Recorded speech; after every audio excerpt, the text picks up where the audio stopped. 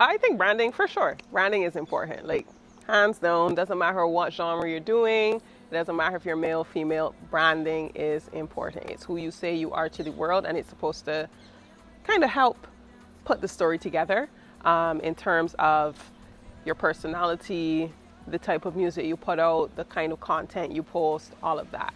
So you wouldn't expect Mole to come and be wearing a church suit. Like, let's just be real and honest, right? So it's really making sure that everything you do aligns, and that's what your brand is.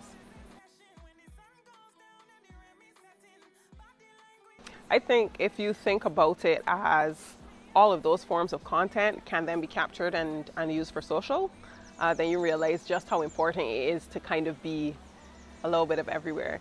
If you're dominating the space on TV, you're getting a certain demographic. If you're on the radio, you record that, that's more content that you don't have to look for.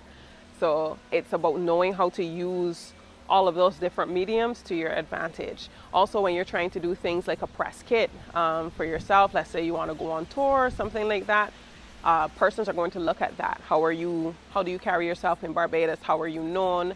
Are you somebody who will get an interview? Are you somebody who can do a feature? Have you had experience presenting yourself to an audience? So all of those things kind of add up. So do the radio, do the TV, do the social, do the TikTok, do everything. Be everywhere.